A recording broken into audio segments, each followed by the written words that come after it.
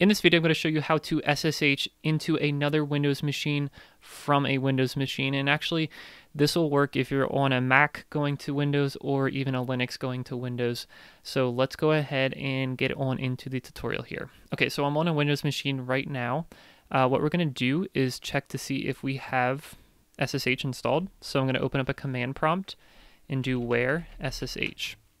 So because it comes back with the SSH executable, that means I do have it installed, but if that's not the case for you, in order to install it, simply open up your settings app, go to apps under optional features, click on that, and then add a feature up here, type in OpenSSH, and you'll see OpenSSH client here, click that, install it, and then it will show up down below, like here in the installed features list.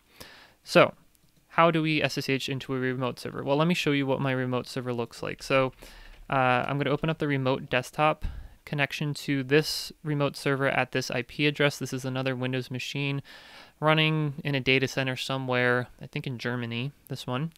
So we're going to connect to that and log in, and there we go. So this is our remote computer right here, and then in the background, this is our local computer. On the remote server, let's set up SSH. Let's make sure an SSH server is running. So the quickest way to check that out is to open up PowerShell as an administrator. This is not the only way, but just to check it out real quick, there is a command that you can run that looks like this.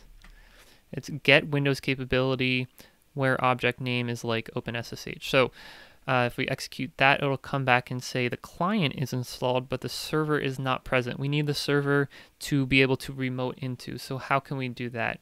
Similarly, we can go to the settings on the remote computer, open that up, go to apps, optional features, and then I'm going to add a feature. This time, open SSH server. So we'll click that, install. That'll install, who knows, maybe a minute. We'll fast forward through that. Okay, and just a bit later, we see that we have OpenSSH server installed, so we can get out of here. And right now it's installed, but it's not running, so let's go ahead and allow it to run, and we can do that in PowerShell again. Start service SSHD, SSHD for daemon, hit enter, and that's going to start it up. Now, every time you reboot your computer, it will not automatically bring up the SSH server. If you want that to happen automatically, then you can execute this command right here. Okay, so now we are ready to execute our SSH command to go from our local computer to our remote computer.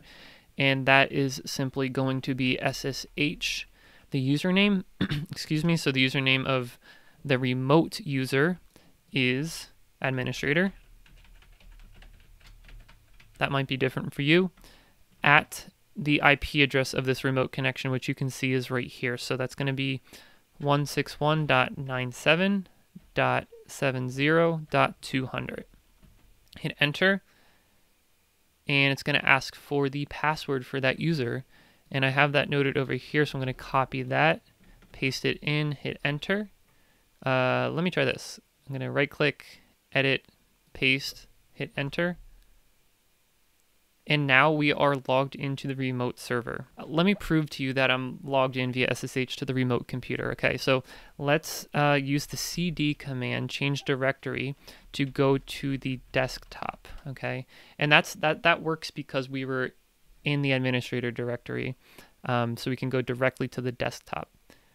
Now let's do something like echo. Let's say hello world. And we're going to put that into a file called test.txt. And if we look over here, probably right here, you'll see that file pop up. Hit enter.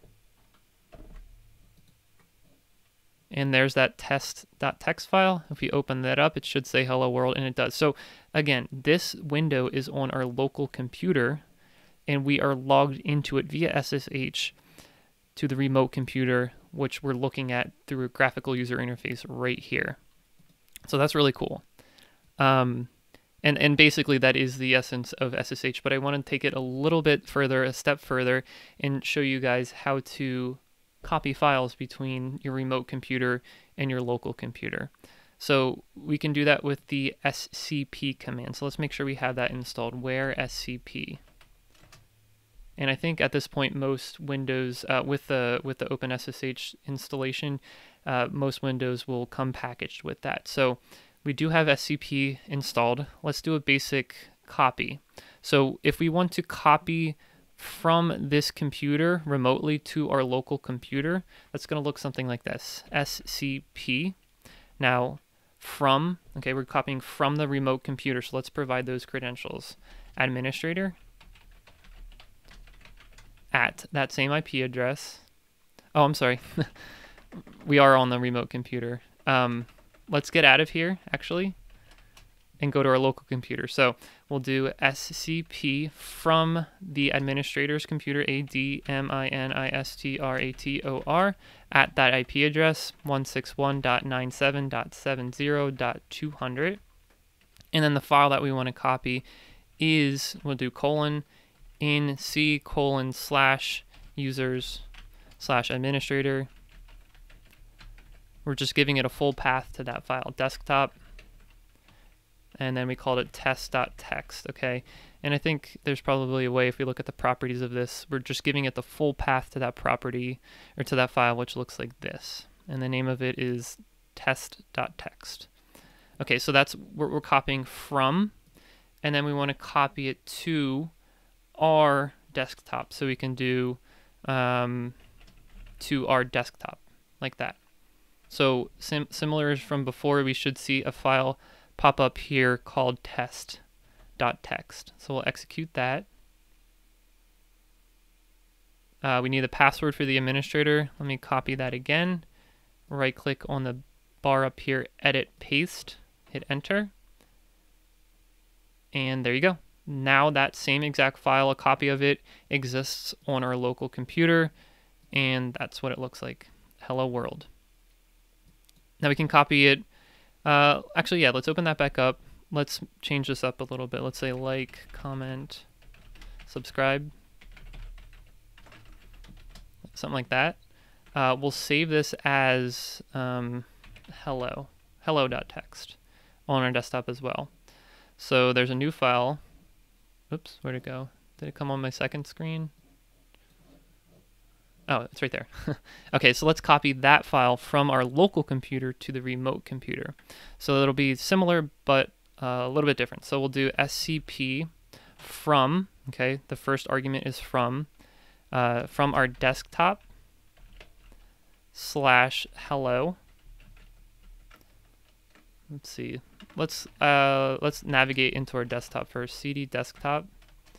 Okay, so we'll do scp from hello.txt to administrator at that remote IP address, which again is 161.97.70.200. And then we can give it the full path to where we want that to end up. So c/users/administrator/desktop. And we can name it the same. We could leave it right here, or we can call it something else. We can call it hello.txt, or we can say hello copy.txt. So let's see if that works. Hit enter. We'll ask for the administrator's password. Let me copy that.